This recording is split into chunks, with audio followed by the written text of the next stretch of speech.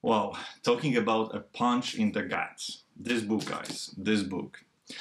Hi, it's Kamil here, and I'm coming to you with the third review of the International Booker Prize longlisted book. And today, as you already know, we're going to talk about The Discomfort of Evening by Marieke Lucas Rijneveld. One of the most widely talked about books on the longlist, if not the most prominent one. I read the last one-third of it looking like this. Wide open eyes, wide open eyes. The narrator of the novel, 10-year-old Yas, lives with her family on a cow farm in a reformed, very religious community, where on the everyday basis her father is quoting the Bible and quizzes the children to test their knowledge on it. The life of the family is organized around the livestock, but mostly around the cows, which are more important than anything else, to the point that the father of the family smells of cows even if he just had a bath, as Yas tells us. On one of the Christmas evenings, Yas observes her older brother Matthias' preparation for going skating at a nearby lake. Before closing the doors, he turns around, waves to her, and is gone. Matthias dies the same night, drowned in the ice-cold water. As of now, Yas and her siblings Hannah and Ode go on a dark and very sexually graphic crusade to bring Matthias back to save themselves and the family. The death of Matthias affects the family profoundly in many ways. Yas stops taking her coat off, her mother stops eating, the brother Obe becomes increasingly cruel and sexual, while the two girls, Yas and her younger sister Hannah, are working on the plan to find a savior on the other side. The other side means the side outside of the religious community. From the beginning, this is a novel of graphic depiction of every aspect of the farm life, starting from physiological fluids and excrements, both human and animal, to cruelty against animal and sexual acts. I imagine the diarrhea splattering onto the grass like the caramel sauce my granny poured onto the rice pudding. You get the idea, right? As the situation in the family deteriorates, the cruelty increases, sexual acts become more graphic, and the plot acquires more and more characteristics of a dark, disturbing tale. Marieke Lucas Rijneveld is a poet, and their usage of the language is excellent. It's a mixture of poetry and profane, delightful and hideous. And of course, it wouldn't feel that good if it wasn't for the translation of Michele Hutchison. I don't know Dutch, while here the English translation makes the narration flow. However, this is a novel that rather tells you the story than shows it to you. Of course, the telling the story part comes with the form of a narration, where Yas, being 10 years old when the novel starts and 12, 13 years old when the novel ends, is our only window to this family dark trauma. We are constantly in her thoughts, and she is the most observant and neurotic 10 years old I ever seen. She constantly observes, analyzes, questions. There are a few scenes here in this novel that Yas and you as a reader don't have the access to. For instance, when the cowshed doors are closed for Yas' eyes. Hiding behind them, her brother Obe and the dad. But it's quite clear what's going on behind those doors, or at least this is what everything seems to suggest. Rijneveld decided to give the narration of The Discomfort of Evening to the child, and that decision carries a lot of consequences. There are uncountable examples of books narrated by children, right? There are various very successful examples too. Modern classics like Huckleberry Finn or To Kill the Mockingbird, or slightly newer The Bastard Out of Carolina, to name a few. The advantage of writing with a child voice is the natural appeal and compassion that it evokes within us, the readers, and to some extent it makes a novel relatable, as we all were kids once. However, I still believe that this is a bold move to give the narration into the hands of a child, as the problems that an author can stumble upon going that direction are many. The main one is how to make the 10-12 years old kids sound like kids while still being observant enough to engage an adult reader. It's very hard to hold that balance, I believe.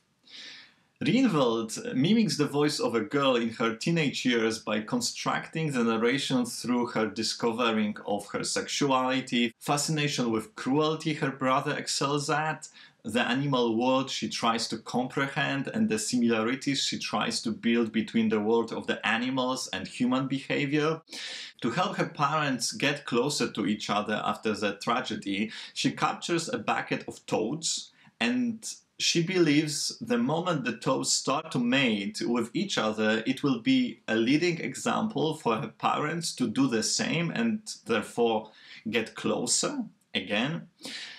I hardly ever look at novels through the lenses of probability if those novels are very clearly written to be larger-than-life allegorical stories, and this is one of them. And even though most of the time Rijneveld manages to keep the narration within the margins of what we would expect from a 10-12 years old girl, even if it's an unusually observant and very neurotic 12 years old girl. However, there are moments where I was thinking that her thoughts are way too mature for such a young child. You know, when I read a book for a review, I mark themes, quotations with sticker tabs, and then I use post-its to write my comments. And on page 33, I wrote, "She is probably the most neurotic 10-year-old I've ever seen." And then I made similar comments on a few pages, and at 212, I wrote, after reading, "I know though that we'd have to come from a better family to be able to bury our childhood. We have to lie under a layer of earth ourselves, but the time isn't ripe for that yet." I wrote, "Beautiful, but that's way too mature for a 12-year-old girl." The second problem when reading a novel with a children narrator is the reliability of the narration. How much of the story had its reflection in the fictional real world, and how much was created by the young girl left to herself by her parents suffocating with grief? This is the question I was constantly having in my head, right? Rijneveld choosing the narrator wasn't interested in serving as the clear answer though, and this is probably what's so brilliant about this uncomfortable dark novel. What will be the most disturbing for most of the readers, though, is the sexual side of the novel. Yas and her siblings engage in various sexual acts, describing them as a sacrifice needed to patch the family's life back together, and when the narration progresses, it becomes more of a fight to save themselves from the family. And behind those sexual acts are quite clear undertones of sexual abuse caused by other perpetrators. Having a mixture of such a young protagonist and so present and descriptive sexuality, there is no getting away from raising various questions in regards to the responsibility of certain narrative and plot devices decisions. The most famous novel addressing young teenage sexuality, of course, Lolita by Vladimir Nabokov, among various accolades, was also criticized widely, being called the filthiest book and sheer unrestrained pornography. And I believe if we put artistic elements to the side and compare those two books, in terms of filth and unrestrained pornography, Lolita, when compared with the Discomfort of Evening, gets beaten by a mile. I mentioned at the beginning of my video that I read the last 1/3 of it with widely open eyes and often open mouths. I believe the last time I experienced similar feelings of huge unease connected with an absolute engagement was when I read A Little Life by Hanya Yanagihara. And that book is one of those few that I return with my thoughts to over and over again. And I believe the same effect the Discomfort of Evening will have on me. And this is where I will finish my analysis. If you are still puzzled and try to figure out what is my final verdict, I can tell you only that that makes two of us. That's all about the novel, but if you got this far, let me tell you a bit about the author and the inspiration behind the work. Marieke Lucas Rijneveld is a Dutch poet and a writer, a wunderkind of Dutch literary scene, who published this book in the Netherlands when they were, I believe, 26 years old. It was almost an instant bestseller. Faber & Faber, an English publisher, won the rights to its publication in a heated auction. Marieke Lucas Rijneveld is a non-binary person. That's why I used they and their pronouns. The pronouns used by them are exactly they and them. Lucas is a self-chosen name selected when they were in the early 20s to represent their non-binary identity.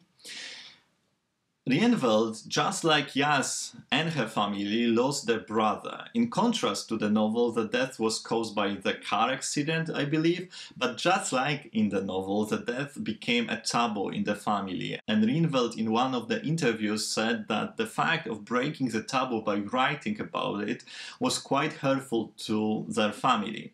And they often underline strongly that the parents in the novel are not based on the real-life parents. Therefore, as it often happens, real life was an inspiration, but this is still fiction.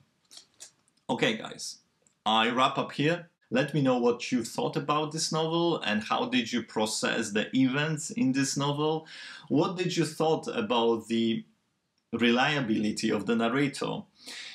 And thank you for watching. I'll talk to you soon, the next weekend, about Yōko Ogawa's Memory Police. So we'll have a few days of a break from my reviews that I uploaded every few days recently. Links to all the books I reviewed so far are down in the description box below. Talk to you soon, guys. Thank you. Have a great weekend. Bye-bye.